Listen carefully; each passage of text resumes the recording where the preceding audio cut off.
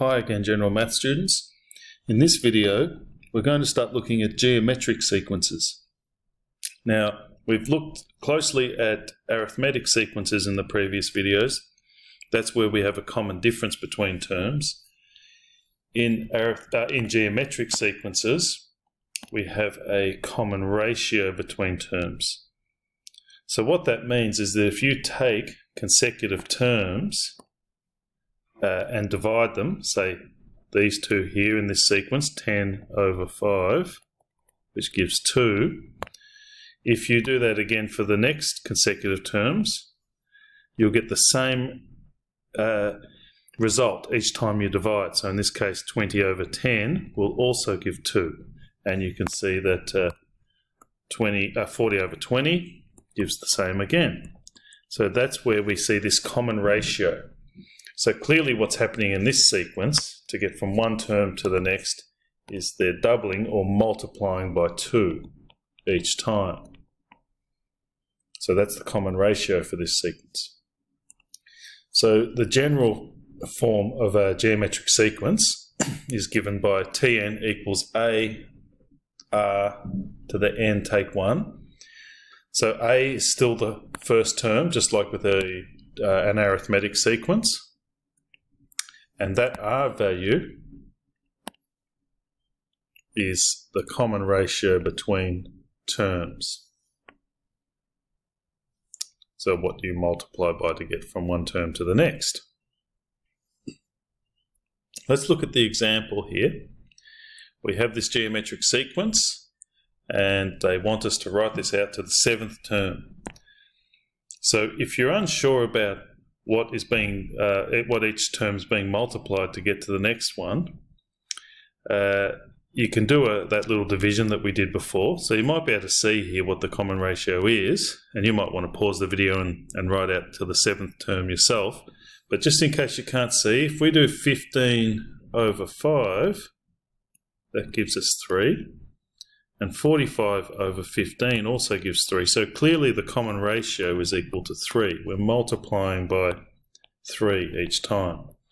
So that means we're going to go 135 by 3, which gives 405.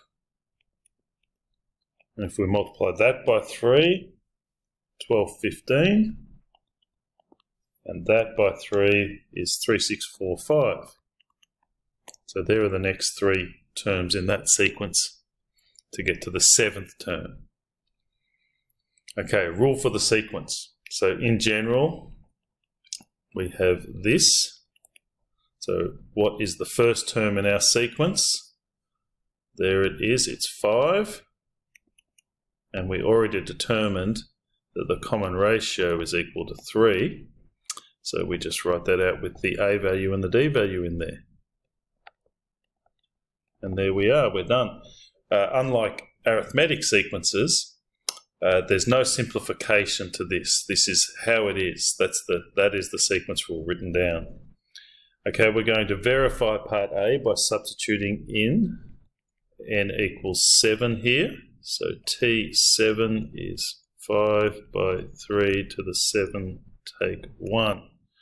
Okay, so if we put that into the calculator, 3 to the power of 7 take 1 gives the 3645 that we found earlier.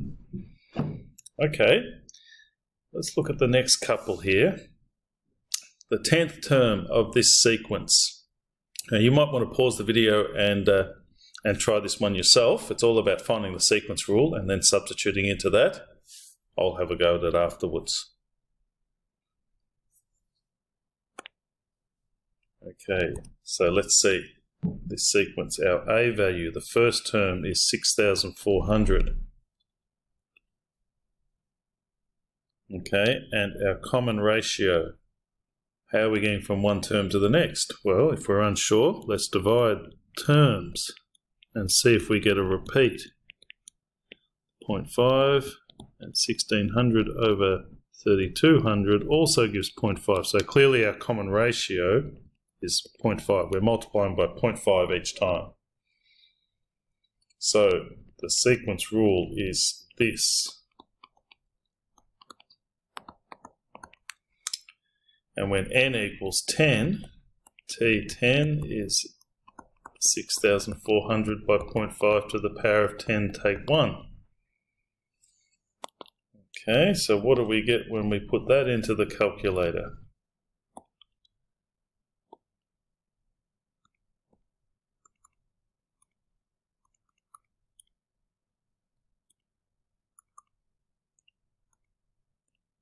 $12.5.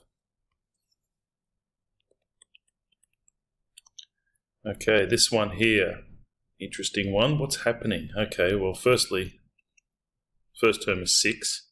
Now you see this alternating negative. Well, what does that indicate? Let's have a look. Negative 24 over 6 is negative 4, and 96 over negative 24 is also negative 4. So when you multiply by a negative common ratio, you get this alternating sequence, alternating between positive, negative, positive, negative. So the sequence rule is this. And the 12th term, when n equals 12, T12 is 6 by negative 4 to the 12 take 1. Okay, 6 by negative 4, 12 take 1 gives negative 251, 65824. I'll leave that one there. I won't bother writing that down. You can see that on the screen.